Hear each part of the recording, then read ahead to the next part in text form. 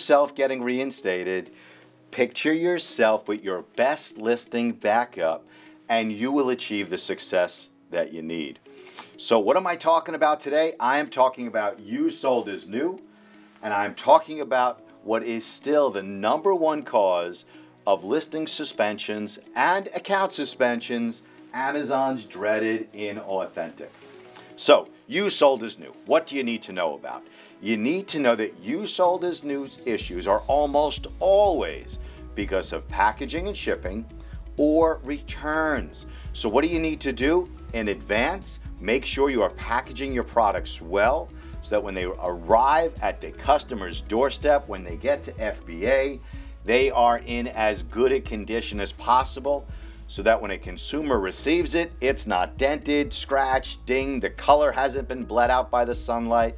Make sure you control what you can, use good couriers, keep good records, and that's how you prevent used sold as new.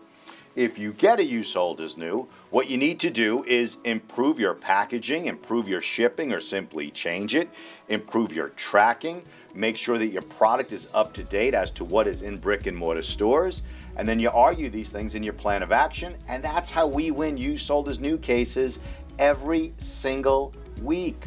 Okay, second, inauthentics, the #1 cause of suspensions on Amazon, the #1 cause of suspensions to sellers all over the world, and we represent clients in I don't even know how many countries, but all over the world. So when it comes to inauthentic, it's about sourcing, and invoices, and invoices. Here is a thumbnail of a video that I made about how you can look at your invoices just like an Amazonian. I've given this lecture to Amazon sellers all over the world. It identifies how you should look at your invoices before you send them over to Amazon.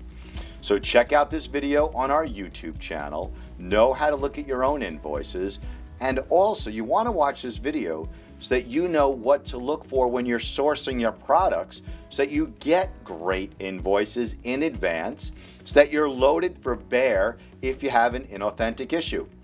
Okay, thank you for watching today's video, and also post any questions that you have and I'll do my best to answer them as quickly as possible. Thank you for joining me again.